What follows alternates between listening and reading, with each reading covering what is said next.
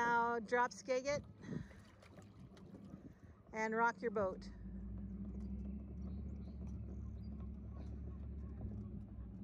Bring your paddles up and rock the boat.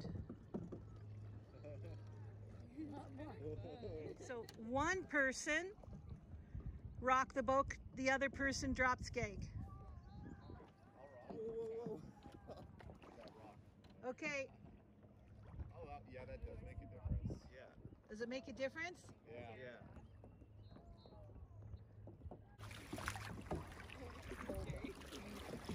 Rock the boat when you're doing it. Oh, okay, now drop skeg, both of you, drop skeg, and rock the boat. Oh my God, I'm not. Get it down in there, nice and lock it down. Yeah. So the question I have for you guys, what do you prefer, drop skeg or the sculling low brace? Well, definitely drop skeg. It's a lot easier too. It's better. Yeah. Drop skeg.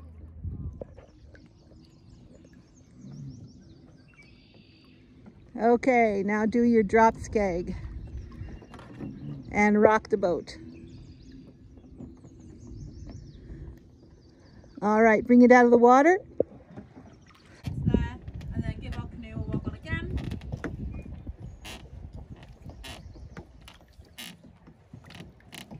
Good job, well done everybody. Has anybody got any questions there? Ready? Okay.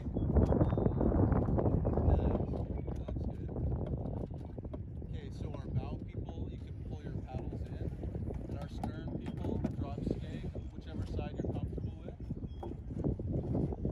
And then our bow people are going to give a little bit of a rock. Well done. Rock solid.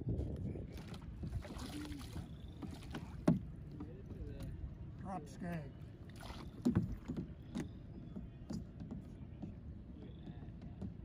That's great position.